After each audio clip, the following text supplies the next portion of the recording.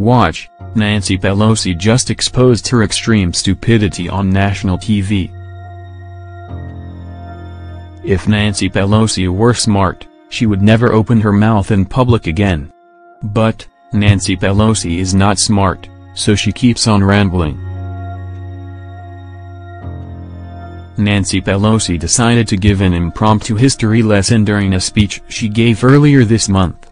However, the essay she read about the 56 men who signed the Declaration of Independence was rife with inaccuracy. After reading the short essay, Pelosi called on the crowd to ponder the sacrifices so many people made at the start of our country, even if many of the sacrifices she just read never occurred. If you want to evoke the memories of the Founding Fathers, then you should probably bone up on your history before appearing live on the internet. The fact-checking website Snopes, while incredibly biased for modern politics, can at least be trusted on settled issues such as the history of the signing of the Declaration of Independence, via Snopes. Snopes analyzed the essay read by Pelosi and uncovered many major issues. Indeed, the essay did not even get the names of many of the signers correct. The essay has been in circulation online since at least 2005, and despite multiple errors, it is still circulated each year around Independence Day. It is sometimes even read aloud by brain-dead politicians. However, this is not Pelosi's worst slip-up in recent months.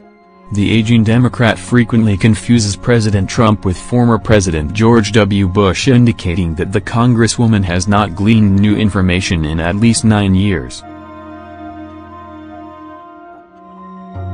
Pelosi has confused Bush and Trump at least 4 times this year, causing many to speculate whether or not she is suffering from a neurological condition.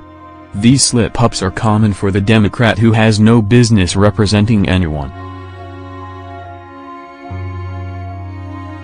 Despite her verbal difficulties, Pelosi remains a star of the Democrat Party, and she is still serving as the House Minority Leader.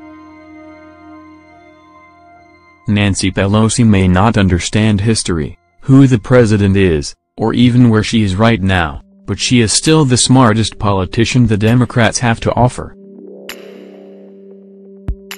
Do you think it is time for Pelosi to retire? Please share the story on Facebook and tell us what you think, because we want to hear your voice.